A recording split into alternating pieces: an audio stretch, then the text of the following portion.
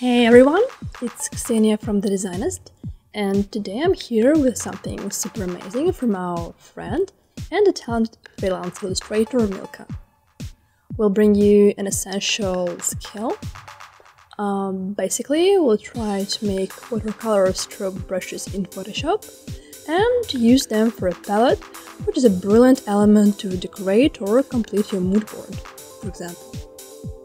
First, you should draw these watercolor strokes, like we've prepared ours in advance.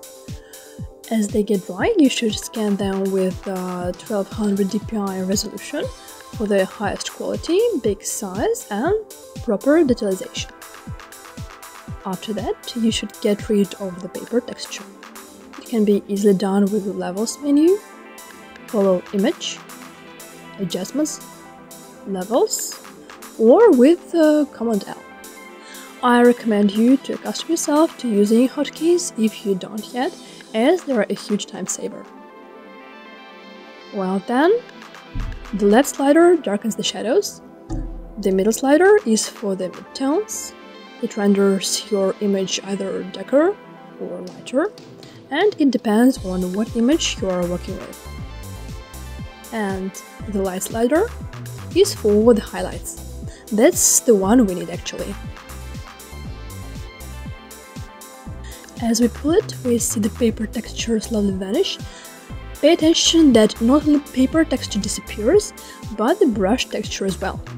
To avoid it, I pick the midtone slider, slightly pull it to the right and press OK. You may have noticed some rubbish around the brush that we've got while scanning.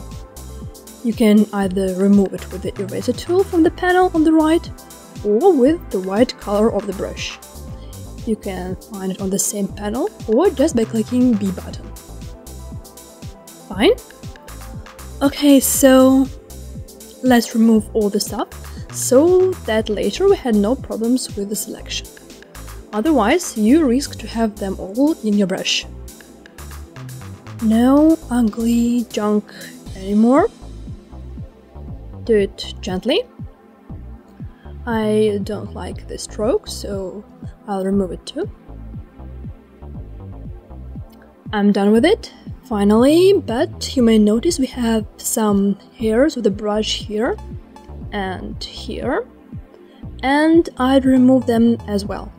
Pick the clone stamp tool or simply click S. To use the clone stamp tool, you press Alt and click on the piece of your brush that has no imperfections to copy the texture, and then apply it to the piece you'd like to fix. Keep doing so to have a super duper cool brush at the end. Your mom gonna be proud of you, I guess. Well, done. Now pick the polygonal lasso tool or click L and select the piece of your artwork you'd love to make a brush of.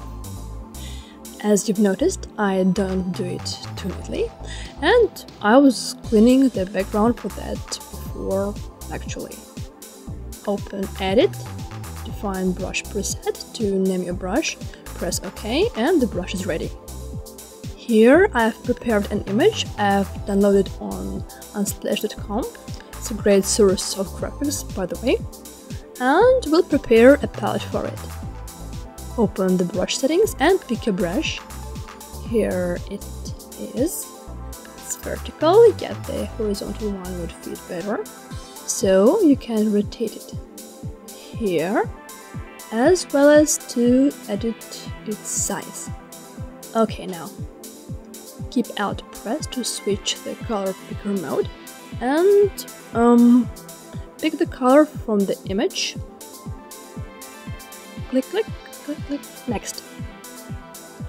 We don't want all the strokes to look just the same, so I'll rotate the second one.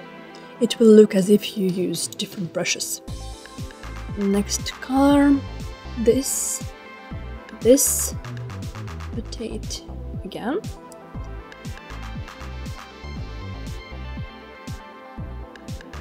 Oh, looks ugly. Let's try this. No. Oh, That's better. And the last color.